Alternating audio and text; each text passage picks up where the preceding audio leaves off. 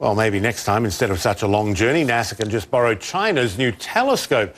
China revealing the world's largest radio telescope on Sunday. The device 500 metres wide and cost a mere $180 million.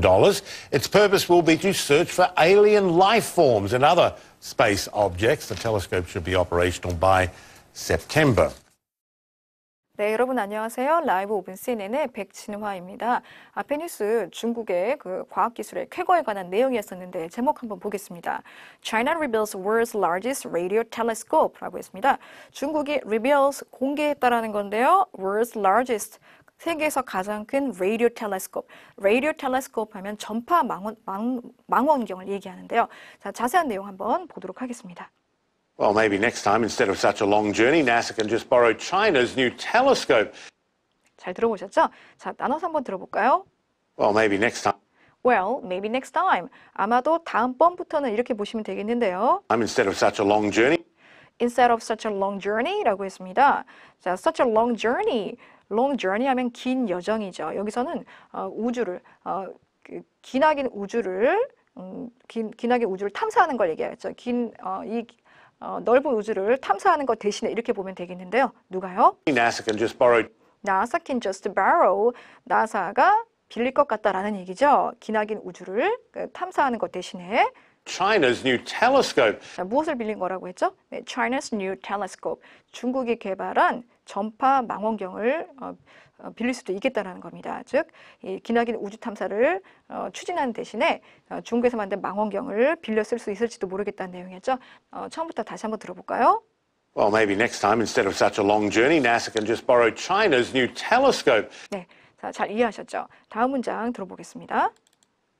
China revealing the world's largest radio telescope on Sunday. 네, 제목하고 유사한 문장이었는데요. China revealing 중국이 선보였습니다라는 거죠. The world's largest radio telescope on Sunday. The world's largest radio telescope on Sunday. 쉬운 문장이었습니다. 일요일 날 세계에서 가장 큰 전파 망원경을 선보였다. 이런 얘기입니다. 다음 문장 보실까요? The device 500 meters wide and cost a mere $180 million. 네, 잘 들어보셨죠? The device 500 meters wide. The device 500 meters wide라고 했습니다. The device 하면 여기서 전파 망원경을 얘기하죠. 장치 기기란 뜻이 있는데요. 500 meters wide.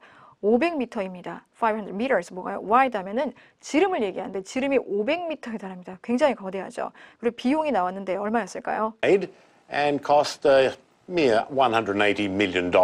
And cost a mere $180 million라고 했습니다. cost 하면 비용이 얼마 들었다는 얘기인데요. mere 원래는 뭐뭐에 불과한 이런 내용인데요. 금액이 나왔죠. $180 million면은 1억 8천만 달러, 즉 약 2천억 정도의 돈인데요.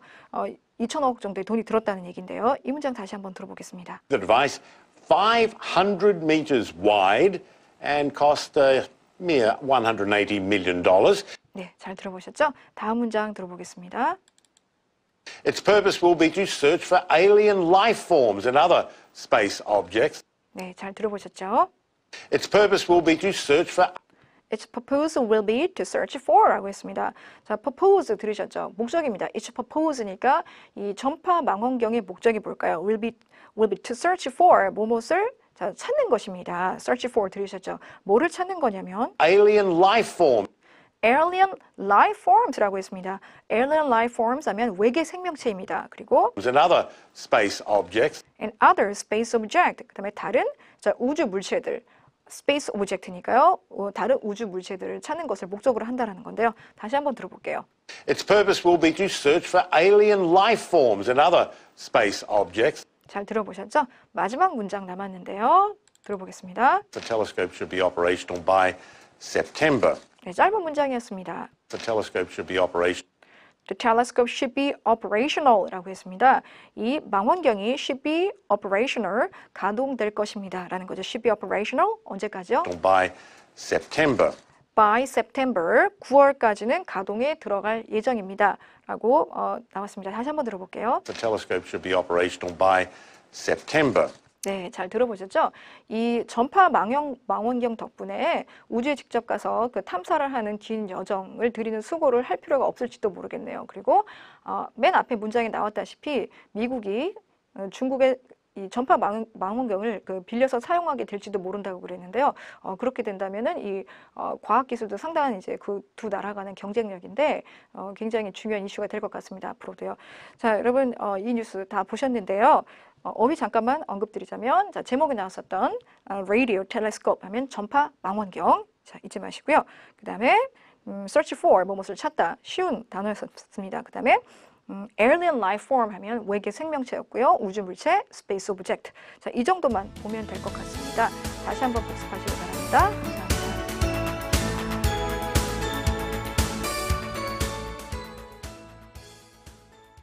Well, maybe next time, instead of such a long journey, NASA can just borrow China's new telescope.